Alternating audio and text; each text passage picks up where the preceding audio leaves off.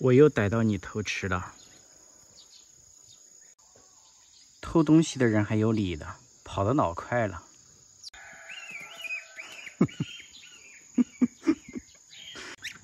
隔壁的大鹅刚刚被吓死了。那只大鹅狗子都敢挑衅，居然怕饭桶。饭桶，再去收拾它，快去！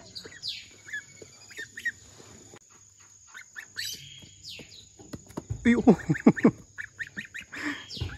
我发现现在把饭桶放出来，它就是个祸害。你到菜地里面来除草也就算了，偶尔还吃菜。小伙子，我觉得差不多就可以了。嘿，你以为你跑得过我吗？你跑得比兔子还快。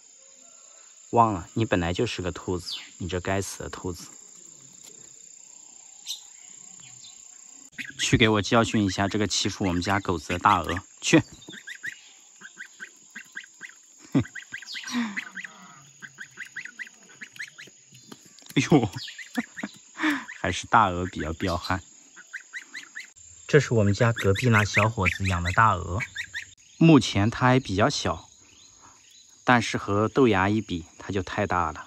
我看一下它能不能翻起来，一下就起来了。放在一起对比一下，这块头不会比豆芽小，脖子比豆芽长太多了。而且我发现就这家伙翻不起来，只要躺下了就起不来了。就这样给它翻过来，它躺一天它都起不来。哎，比较特殊的牙子。我就看一下豆芽，这个家伙又到菜地里面来了。我要抓它的时候，我还发现它在菜地里面跟我躲迷藏。抓到了吧，小伙子？而且我发现它今天喜欢吃西红柿，平时吃的草都没兴趣了。这货真是吃得津津有味呀！这一个西红柿被它吃光了，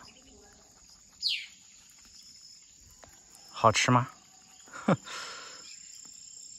水分挺重的西红柿，你这个死饭桶！哎，让它吃吧，今天。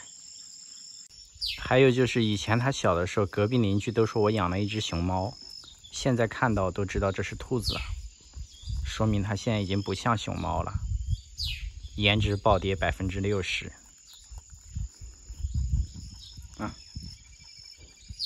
西红柿吃完了，把它关起来，不能让它在菜地里面祸害菜。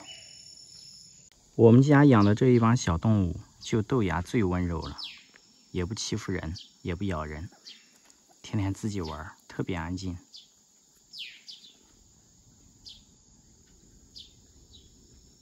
还有一件事我必须要给大家说一下，前段时间我这一堆鸽子孵化了一只小鸽子，结果那只小鸽子被蛇给吃了，然后那一只公鸽子为了保护小鸽子，被蛇咬了一口，也死了。现在就剩这一只母鸽子了，哎，所以我给它放出来散散心，以防它想不开。还有就是这个花鸭子，它一直都在，只不过是它已经叛变了，它不爱豆芽，爱上抠仔了。所以说豆芽现在孤苦伶仃的。好了，今天的视频就这样，感谢大家的支持，再见了，各位粉丝朋友。